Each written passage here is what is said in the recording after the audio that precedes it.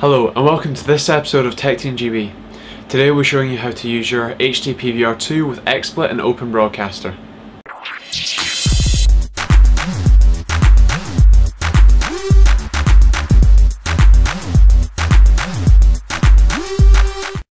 So we're not actually going to show you specifically Xsplit because it's exactly the same as Open Broadcaster and what you have to do, and if you use it you know what to do once we tell you how to do it.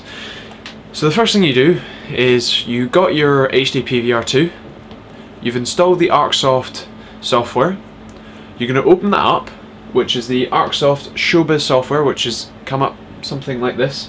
You hit the capture, which is the first tab on the left, you have it open up, and if you've got your Xbox camera, PS3, PC, whatever plugged in, it will show you what's on the screen at the moment. If it doesn't, make sure that you have the Hauppauge Cinia video capture device selected.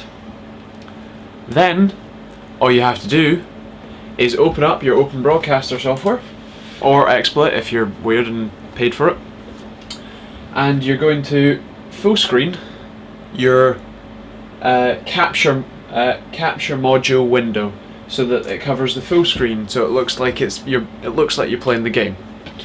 You'll then go into your Open Broadcaster and do a monitor capture, or if you're in Xsplit, do a resolution or screen region, and then capture that full screen. Then, well, you're gold because it's recording audio from the system. Hopefully, it should be. If it's not, then you're going to have to tweak it a little bit. But if it is, then you've got, you can add your mic, which is my desk mic is here.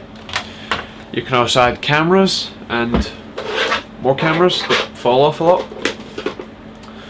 And you can also add other things like other games if you're playing on PC. Maybe you want to do multiple PCs and an Xbox and stuff like that. You can do that. But otherwise, that's pretty much all you have to do. This is very hard to do, and I'm very annoyed that that Hauppauge have not made a plugin or made it available to work with Xsplit, Open Broadcaster, DxTory, or anything else besides their own software. That's very proprietary and that's very anti-consumer, really. But we found out how to do it. It's a bit convoluted and annoying, but otherwise that's pretty much what you have to do. There will be a link to Open Broadcaster in the description. Otherwise, thanks for watching. Don't forget to comment, rate, subscribe, and we'll see you next time.